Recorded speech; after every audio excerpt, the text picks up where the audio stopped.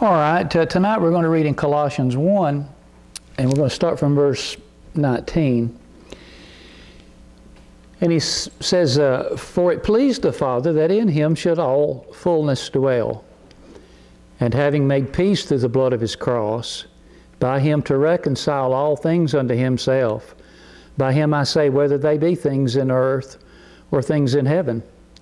And you that were sometime alienated and enemies in your mind by wicked works, yet now hath he reconciled in the body of his flesh through death, to present you holy and unblameable and unreprovable in his sight, if you continue in the faith grounded and settled, and be not moved away from the hope of the gospel which ye have heard, and which was preached to every creature which is under heaven, whereof I, Paul, am made a minister, who now rejoice in my sufferings for you, and fill up that which is behind of the afflictions of Christ in my flesh for his body's sake, which is the church, whereof I am made a minister, according to the dispensation of God which is given to me for you, to fulfill the word of God, even the mystery which hath been hid from ages and from generations, but now is made manifest to his saints, to whom God would make known what is the riches of the glory of this mystery among the Gentiles,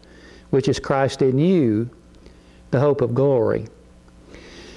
Now, you may remember that we've been in the midst of a series of classes where we've been talking about fullness being a principal theme in Paul's epistles. In fact, I think that the recent disc that we sent out was kind of an overview.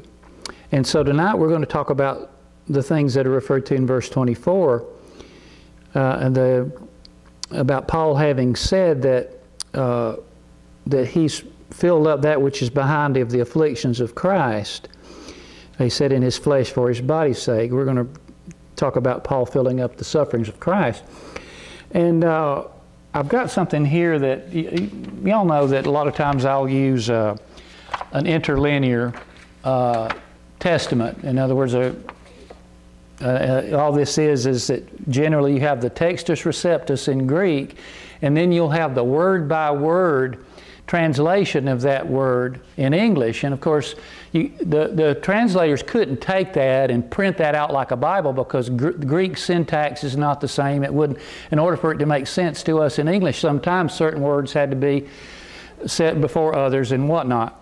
But a lot of times it's useful to look at that to get just a different perspective about perhaps some meaning of words in a certain verse.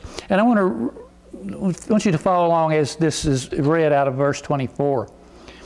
And it says that, in reference to Paul, it says, "Now I am rejoicing in the sufferings of me for the sake of you, and I am filling up the deficiencies of the afflictions of the Christ in the flesh of me for the sake of the body," and so forth. In other words, he says, "I am filling up." In other words, that's literally what he's saying. In other words, in verse 24, he says that, in our King James Bible, he says, "Who now rejoice in my sufferings for you," and the "I am" is not in there. You know, in other words, they just say, and fill up that which is behind. But I think this is instructive to think about it this way, because I believe that he's got us, when he says, "I am filling up," I believe he's referring to something that is specifically happening to him at that moment. I mean, it's relating to something he's experiencing as he's writing this. And of course, it has to do with his imprisonment. This is a prison epistle, and I believe that the verse is an attempt of the apostle to explain his purpose in what he's doing, his purpose in enduring imprisonment and affliction, as he's saying, because I am filling up the sufferings of Christ, that which is behind, he said, of the sufferings of Christ in my flesh for his body's sake, which is the church. And these things are very important to us. They're much more important, I think, than a lot of preachers and teachers want to recognize, even those who accept the Pauline doctrine and the grace message and whatever. Now look at Philippians 1 about these things, about this imprisonment. Go to Philippians 1, and now, while you're turning, you can go ahead and get Ephesians chapter 3. It'll be 2 or 3 pages apart there, not any big deal. But in Ephesians 1, and then we'll look at Philippians 1, and then we'll look at Ephesians 3. And in Philippians 1, the Philippian people, they believe through Paul's ministry in the book of Acts. And so he's not really suffering in the same sense for them as he is for some others. And he's explaining some of these things. So Philippians 1 in verse 8, he says, "For God is my record, how greatly I long after you all in the bowels of Jesus Christ. And this I pray, that your love may abound yet more and more in knowledge and in all judgment, that you may approve things that are excellent." And in a matter of speaking, he's suffering for something that's more excellent than what's been known before. "That you may approve things that are excellent, that you may be sincere and without offense till the day of Christ, being filled with the fruits of righteousness which are by Jesus Christ, unto the glory and praise of God. But I would you should understand, brethren, that the things which happened unto me have fallen out rather unto the furtherance of the gospel, so that my bonds in Christ are manifest in all the palace and in all other places. And many of the brethren in the Lord, waxing confident by my bonds, are much more bold to speak the word without fear. Some indeed preach Christ even of envy and strife, and some also of goodwill. The one preached Christ of contention, not sincerely, supposing to add affliction to my bonds, but the other of love, knowing that I am set for the defense of the gospel. What then? Notwithstanding every weight, whether in pretense or in truth, Christ is preached, and I therein do rejoice, yea, and will rejoice." So he's saying, talking about his bonds, his imprisonment here, and he said, "I want you to understand that these things have happened out. They're turning rather to the furtherance of the gospel." Is that I'm not, basically saying, I'm not sad about these things. I'm willing to accept them. And of course, he refers to them in the Ephesian letter in chapter 3. Go to Ephesians 3.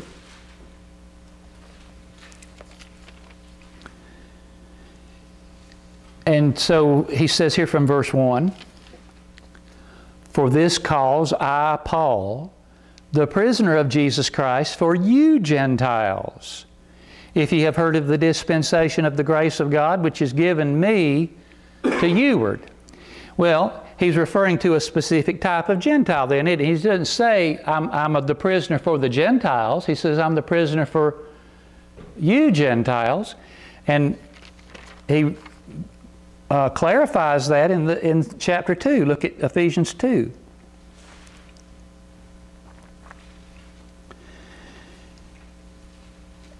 And he says there from verse 11, Ephesians 2 verse 11, he says, "Wherefore remember that ye being in time past Gentiles in the flesh, who are called uncircumcision by that which is called the circumcision in the flesh made by hands, that at that time," the time past would include the time of the book of Acts, "that at that time ye were without Christ, being aliens from the commonwealth of Israel, and strangers from the covenants of promise, having no hope, and without God in the world. But now in Christ Jesus, ye who sometimes were far off are made nigh by the blood of Christ." So when he says that, like he said in the Colossian letter, he talked about the dispensation of God which is given, he said, "to me for you." And he said, I'm filling up the sufferings of Jesus Christ in my flesh for His body's sake, which is the church. I'm the prisoner of Jesus Christ for you Gentiles, you who in time past were without hope, you're aliens from the commonwealth of Israel, and so forth, you see. So the idea about Him filling up the sufferings of Christ has Gentiles like us in view, you see. It's like even though Christ had died for all, when he died at Calvary, when he suffered and died at Calvary. Even though God gave him to be a ransom for all, it was not known that he had been given a ransom for all. Certainly not immediately. The 12 preached the resurrection in the book of Acts, but they didn't know why Christ had died. And so when the Lord appears to Saul on the road to Damascus and saves him as a result of these things, Paul receives a revelation that the Christ, that Jesus of Nazareth that rose from the dead, had justified some people, Jews and Greeks, he said in Romans chapter 1. So it began to be made known that he had suffered for, some people who were nigh, Jews and Greeks. But the fact that he had died for them that were afar off, and people like us and the Ephesians and the Colossians, that was not being made known. So even though Christ had suffered for us, it's like that without you hearing about it and without Paul's suffering so that you could know about it, the sufferings of Christ would have been somewhat in vain, because even though he had suffered for you, if you don't know about it, then you see that's what filled up the sufferings of Christ, the fact that Paul was willing to do this. And as I said, these things are very significant for us. Now, I want you to go back. We're going to kind of step back just a little bit and look at some things. I want you to go to Hebrews. Go to Hebrews 2 and get Acts chapter 3.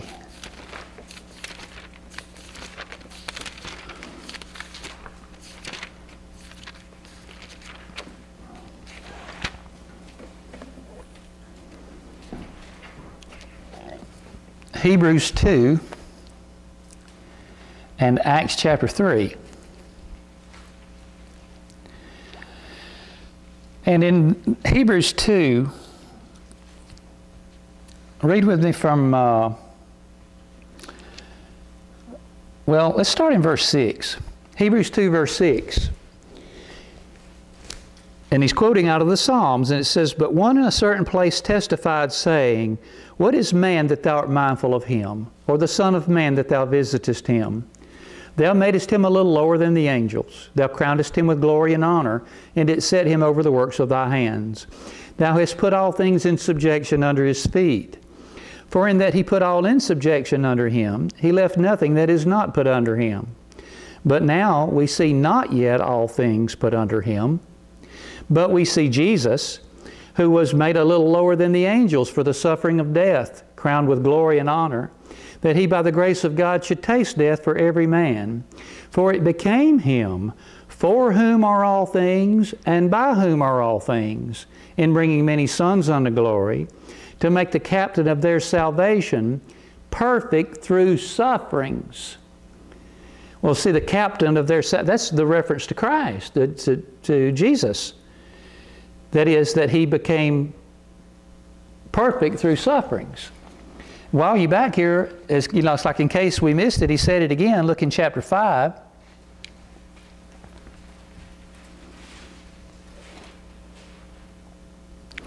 In Hebrews 5, he says from verse 5, "So also Christ glorified not himself to be made an high priest, but he that said unto him, Thou art my son, today have I begotten thee. As he saith also in another place, Thou art a priest forever after the order of Melchizedek. Who in the days of his flesh," Christ, not Melchizedek, "who in the days of his flesh, when he had offered up prayers and supplications with strong crying and tears unto him that was able to save him from death, and was heard in that he feared, though he were a son, yet learned he obedience by the things which he suffered, and being made perfect, he became the author of eternal salvation unto all them that obey him."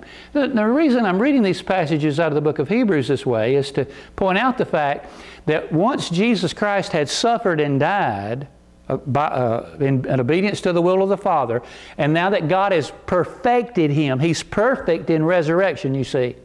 He's not perfect without his sufferings. And that's a hard thing for people to really get, a handle on exactly. Even though he's born without sin, and he's the Son of Man, he's the perfect man. No man ever more perfect than he ever walked upon the face of the earth in terms of, sinlessness. And yet, according to the truth of the passages, he's perfected in his resurrection through sufferings. Well then, after he rises from the dead, then the Holy Ghost has to appoint someone else, some other people, to preach that resurrection, because he himself can't preach it, because the people who are going to preach it are going to suffer, and he can't suffer anymore. He's perfected in sufferings, and therefore the Holy Ghost, as it were, appointed men to preach that resurrection, who themselves would be capable of sufferings in preaching this. And now look in Acts chapter 3.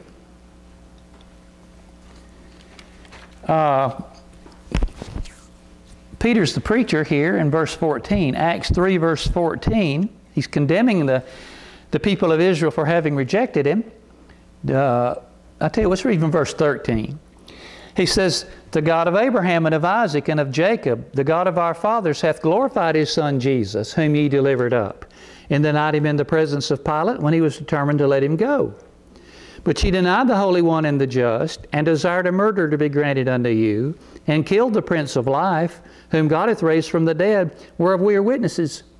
And his name, through faith in his name, hath made this man strong," the man they healed there, "whom ye see and know. Yea, the faith which is by him hath given him this perfect soundness in the presence of you all.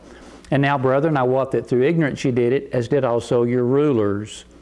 But those things which God before had showed by the mouth of all his prophets, that Christ should suffer, he hath so fulfilled." Well, see, they knew that that it was appointed unto the Christ to suffer. The Old Testament prophet prophesied of his sufferings, and now they are preaching his resurrection and are going to be partakers of those sufferings. Look at chapter 5. In Acts 5,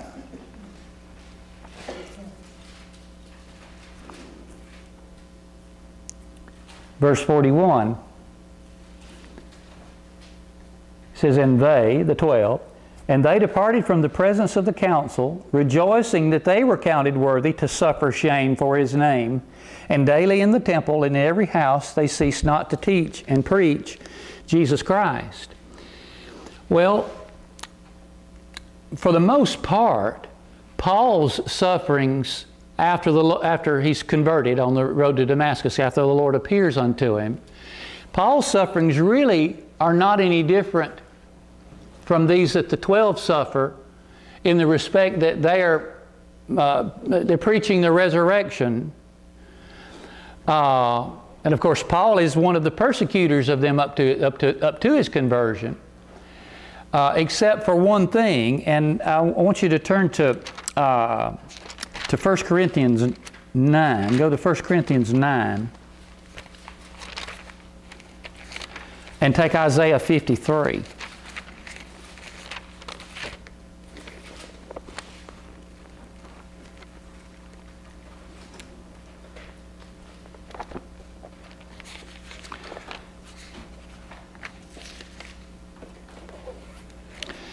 First Corinthians 9 and Isaiah 53.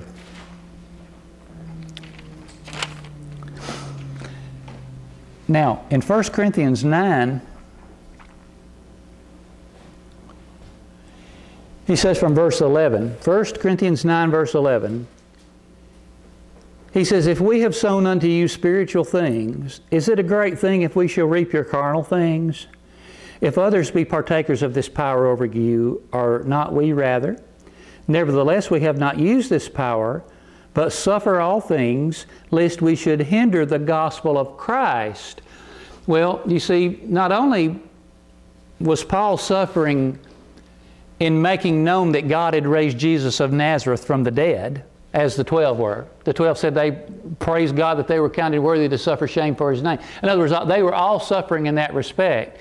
And they are, if you please, partakers of Christ's sufferings. In preaching the resurrection. In preaching His resurrection, they're becoming a partaker of His sufferings.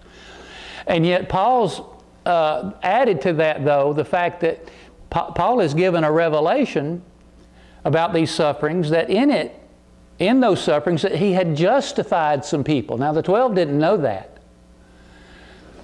In other words, Paul, like in Acts 13, when he preached there, he said that through this man is preached unto you the forgiveness of sins, and by him all that believe are justified from all things.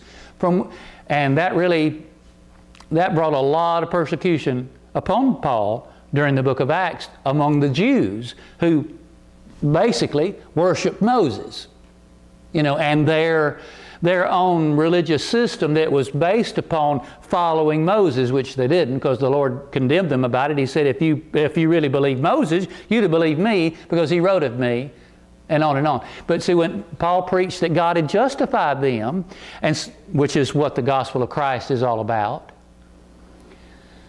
So, this justification, though, look in Isaiah 53, and I'm doing the best I can here. I realize that some of the things are a little bit hard to follow, but we'll have to trust the Lord that maybe He'll help us out as we go along.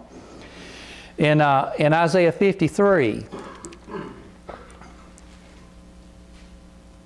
let's read here from verse 10. We're here reading out of the Old Testament prophet, Isaiah 53, verse 10.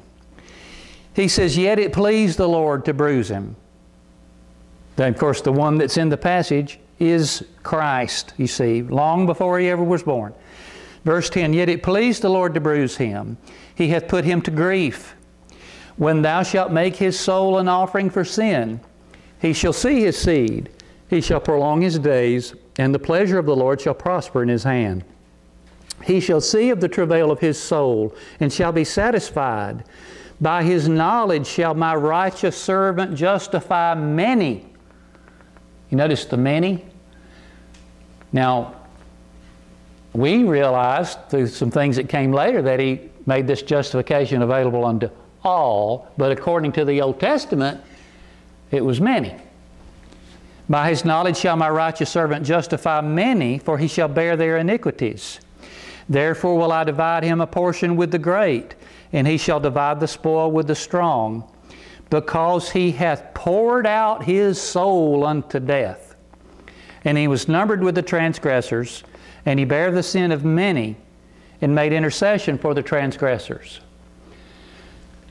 So in the book of Acts, Paul would use this passage to show the Jews and the Greeks that their justification was according to the Old Testament Scripture.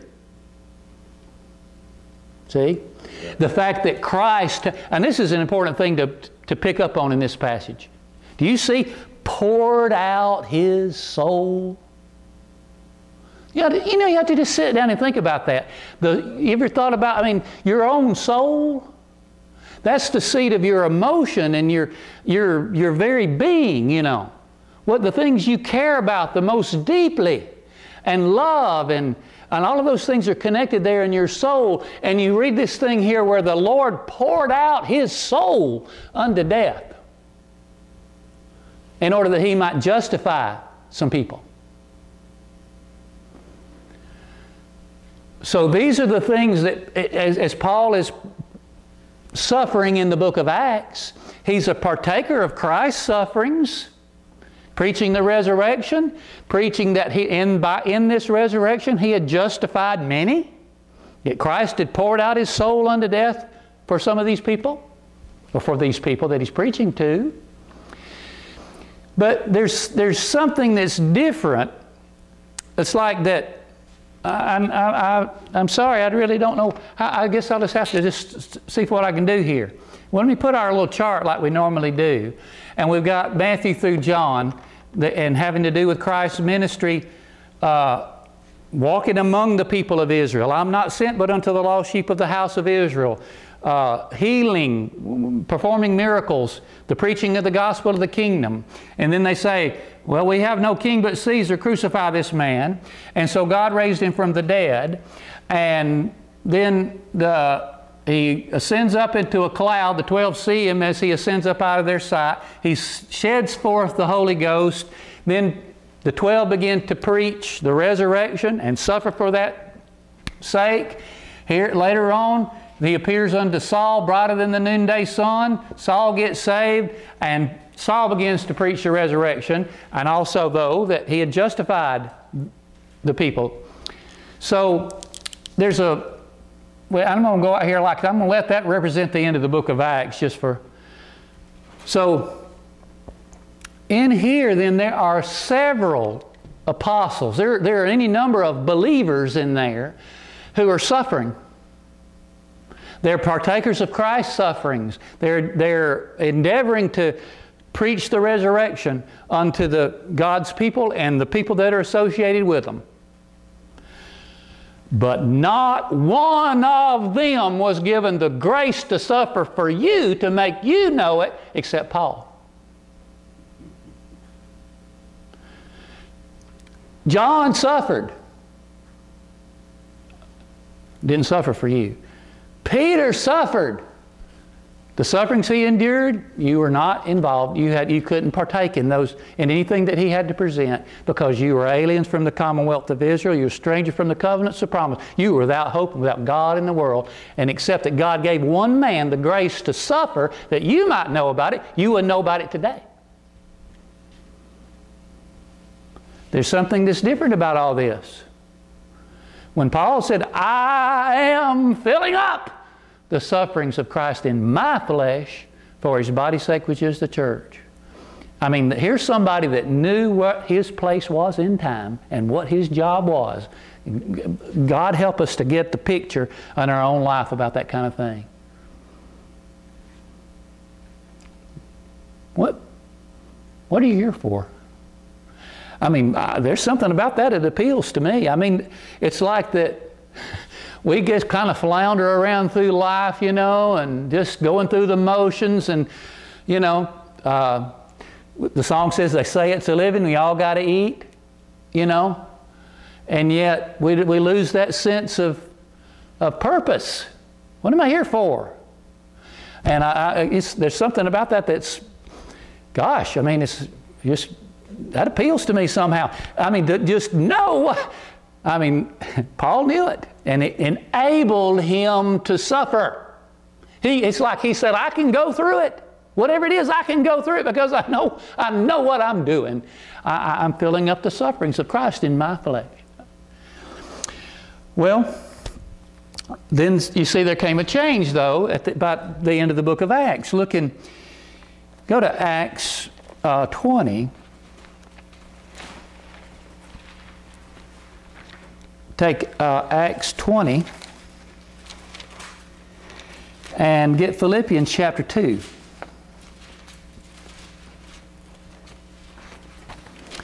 One of these days we'll probably have a class or two just on the book of Philippians, because it's all about, it's just saturated with some things that are along this line. In fact, you see, let me do it like this. I'm going to put this off in a bracket, and then we've got the rapture here.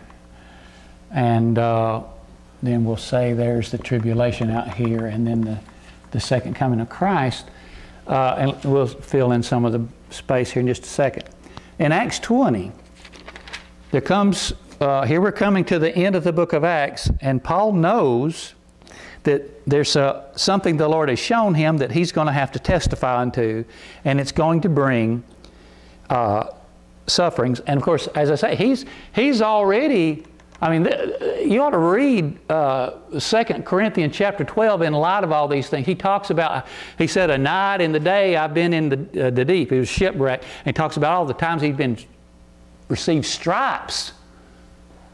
What is it, 40 minus 1? They couldn't whip him 40 times, so they whipped him 39. He was whipped. He'd been in jail. I mean, all stoned, all those things during the book of Acts. But he knows there's something coming up that's going to be worse. In Acts 20, he says in verse 17, he says, and from Miletus he sent to Ephesus and called the elders of the church.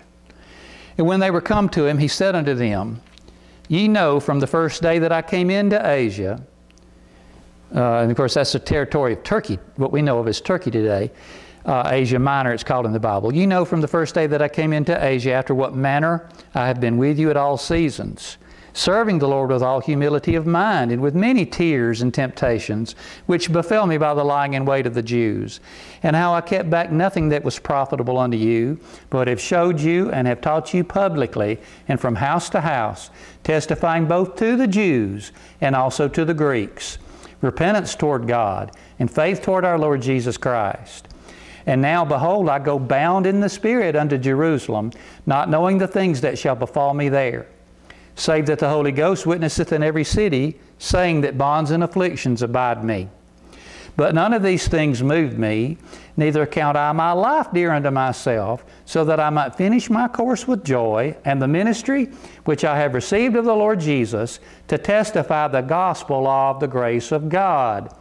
And now, behold, I know that ye all among whom I have gone preaching the kingdom of God shall see my face no more, and so forth. So even though he's suffered, he knows that. He said, I'm going up to Jerusalem, and I don't know what's going to befall me there, except that the Holy Ghost witnesseth that bonds and affliction abide me, but none of these things move me. I know that I've got to go and testify to this truth. Well, and so he did come to chapter 22.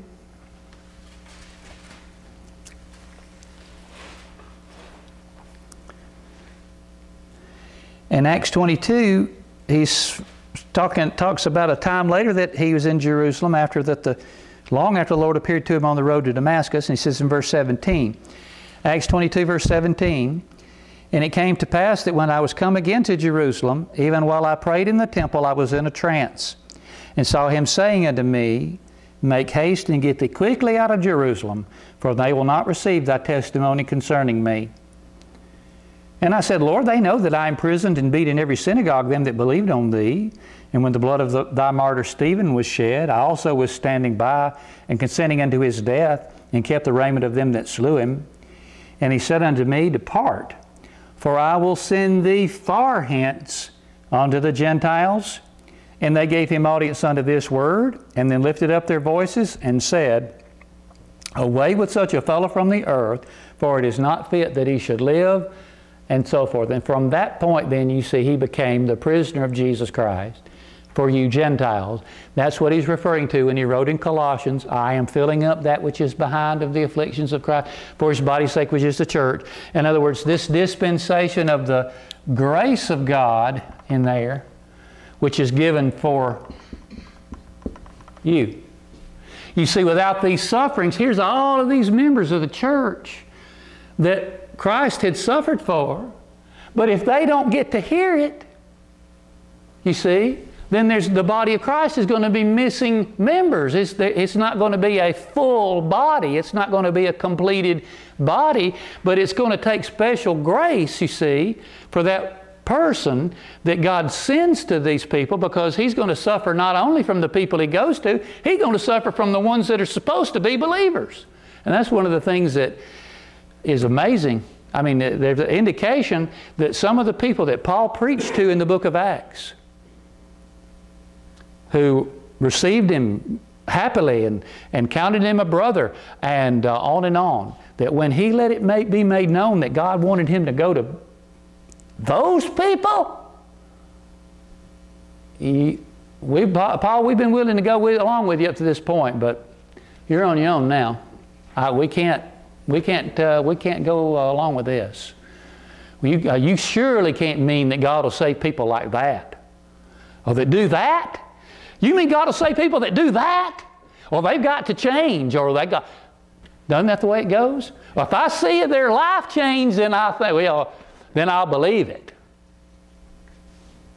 It's so funny, you know, that people that are liars and gossips and jealous and all that, you know, they can trust the Lord and they say, praise God, I'm saved, and that, you know, they're still jealous and they're still gossips and whatever, and they think they're still saved, and they are, you know. I mean, as far as I know, I mean, if God saved them, then they're saved.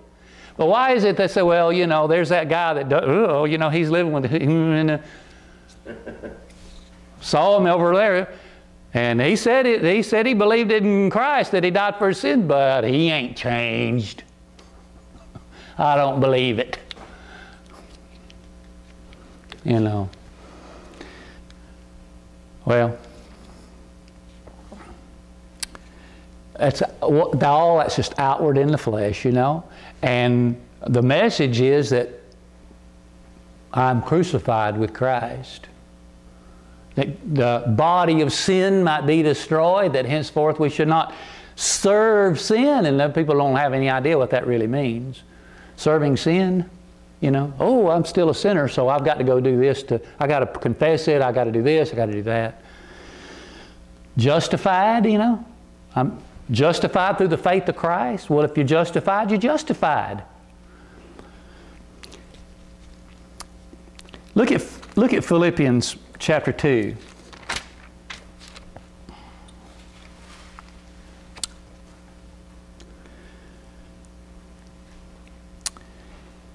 And back here in this same epistle where we were reading, where he was talking about his bonds being unto the furtherance of the gospel. And he says in verse 12, Philippians 2 verse 12, he says, "Wherefore, my beloved, as ye have always obeyed, not as in my presence only, but now much more in my absence, work out your own salvation with fear and trembling.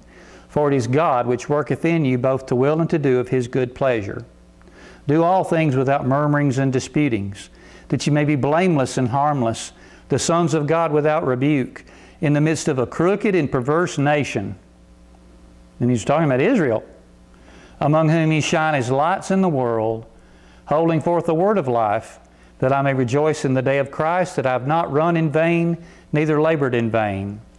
Yea, and if I be offered upon the sacrifice and service of your faith, I joy and rejoice with you all. For the same cause also do ye joy and rejoice with me." Now I want to talk about that word offered, but let me put something on the board here. There's the Ephesians over here, who we've talked about. We saw there that they were in time past aliens from the commonwealth of Israel, strangers from the covenants of promise. And he talked about the Colossians, you know, where we began the class, that in time past they were alienated and enemies in their mind by wicked works and what. He said, yet now hath he reconciled. And yet in between those two, in other words, we're just like those people there. If there's epistles to any group of people that are like us, that's them right there. But in between there, here's Philippians. I mean, you have these three prison epistles right in there together in the King James Bible: Ephesians, Philippians, Colossians. And yet, I portray it that way because it's, you see, the Philippians are not like the Ephesians and the Colossians. They were saved back here during the book of Acts.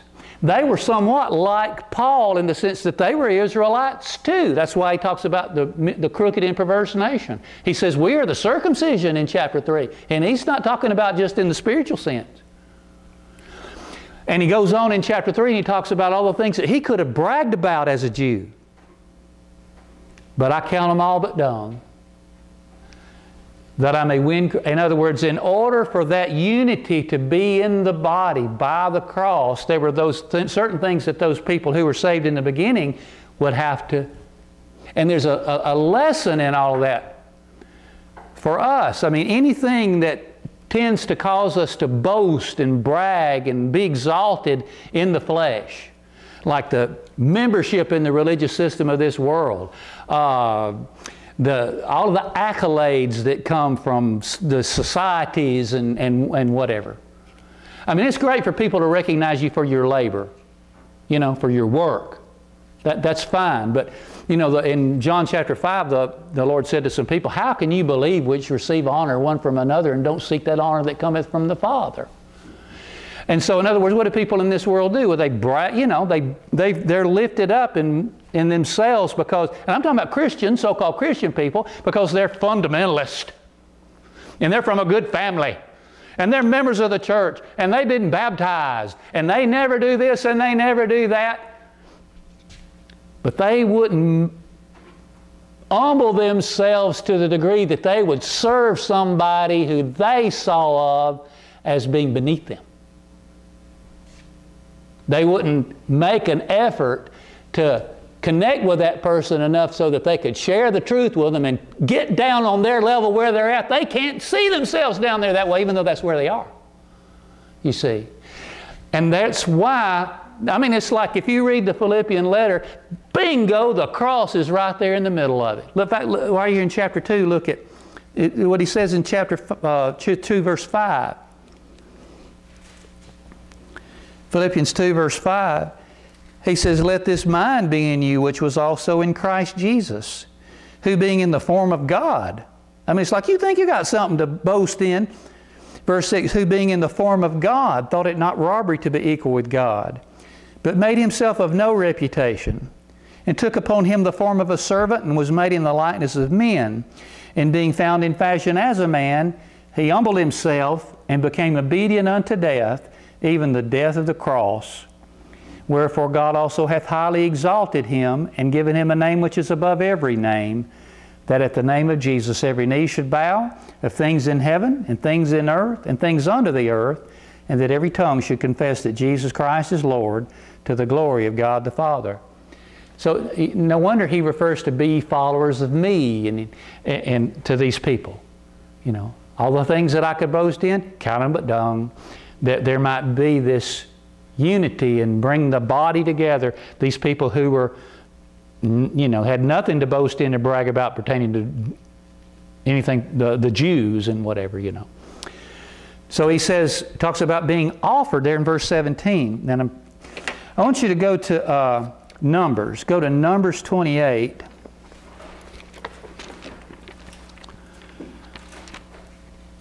Numbers 28. And take Ephesians chapter 5.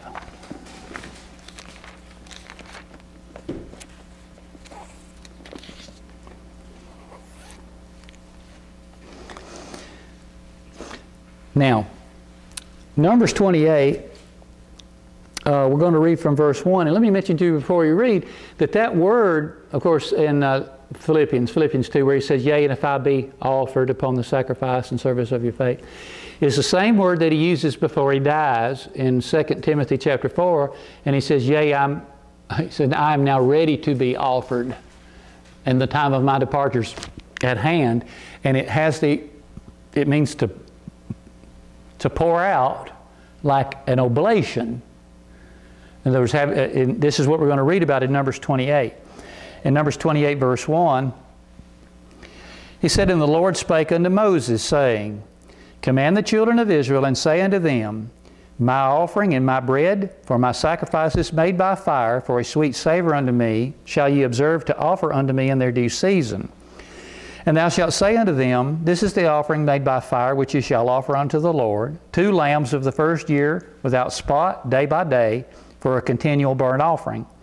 The one lamb shalt thou offer in the morning, and the other lamb shalt thou offer at even.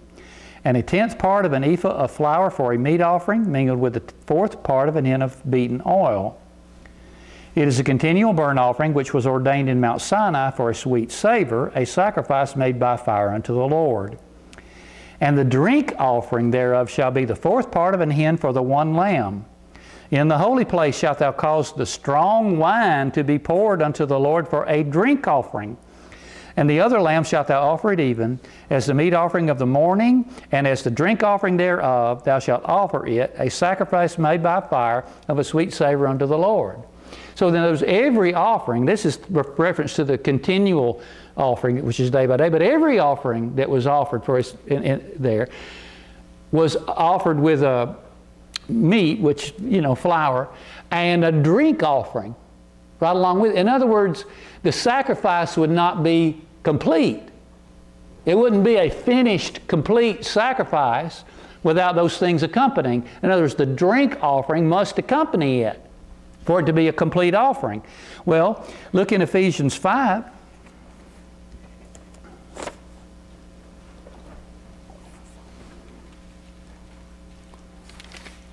And so verse 1, Ephesians 5 verse 1,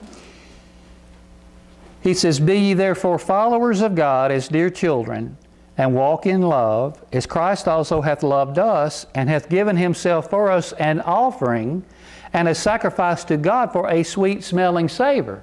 Well, see, there's the offering. Christ himself is the lamb offering, the meat offering. There's Christ himself. So when Paul is referring to being offered, being poured out, just like the Lord said, they said of the Lord in Isaiah 53 that he poured out his soul unto death, that is, that he might justify by that death. So Paul was poured out like the drink offering that completed. So therefore he said, I am filling up the sufferings of Christ in my flesh. That's just like Christ was poured. Paul is saying, I'm being poured out for you Gentiles. And God gave him the grace to do it. Like look in chapter 3, Ephesians 3. He said in verse 8, he says, unto me who am less than the least of all saints is this grace given, that I should preach among the Gentiles the unsearchable riches of Christ. It's not spoken of in the Old Testament. And to make all men see what is the fellowship of the mystery, which from the beginning of the world hath been hid in God, who created all things by Jesus Christ. I just wanted you to see a couple other things before we start. Go to Psalm 104. Psalm 104. And take 1 Chronicles, and Lord willing we'll be done. Psalm 104 and 1 Chronicles chapter 11.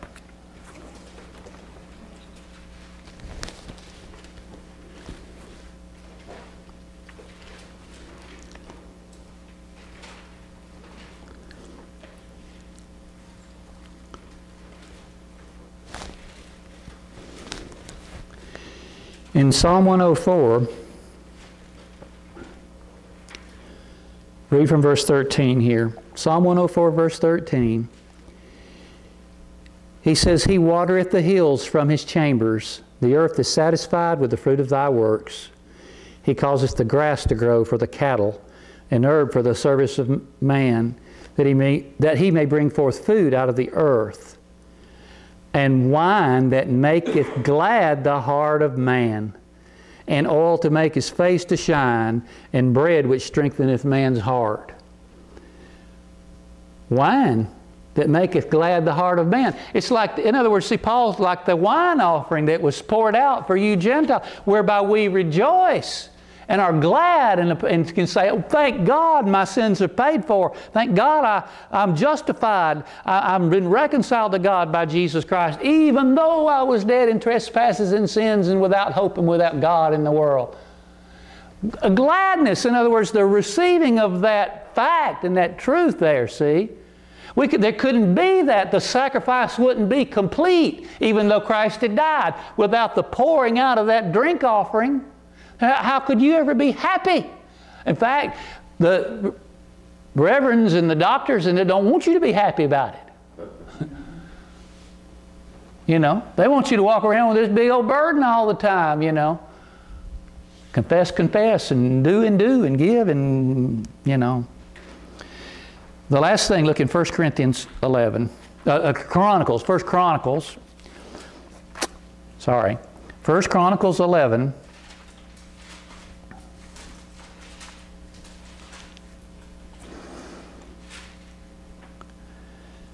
In 1 Chronicles 11, from verse 17, he says, And David longed and said, Oh, that one would give me drink of the water of the well of Bethlehem that is at the gate. And these three men, brake through the host of the Philistines and drew water out of the well of Bethlehem that was by the gate, and took it and brought it to David. But David would not drink of it, but poured it out to the Lord, and said, My God forbid it me that I should do this thing. Shall I drink the blood of these men that have put their lives in jeopardy? For with the jeopardy of their lives they brought it. Therefore he would not drink it. These things did these three mightiest. In other words, I'm just using that it's like the jeopardy of his life. In other words, Paul poured it out that we might know that Christ died for us. Now, when you start getting the picture of all of that, and you begin to read about Paul saying that, he said, my sufferings for you is your glory. He's like, don't be sad about it. It's your glory. And he said, be ye followers of me. And it starts putting things in perspective. Not just follow him in the sense of, argue with the Baptist and the Methodist and whatever about Peter and Paul, but in that humility and that willingness to suffer reproach and on and on. Okay, I'm going to stop there. Our time is up. I appreciate you all being here tonight, and I enjoy having the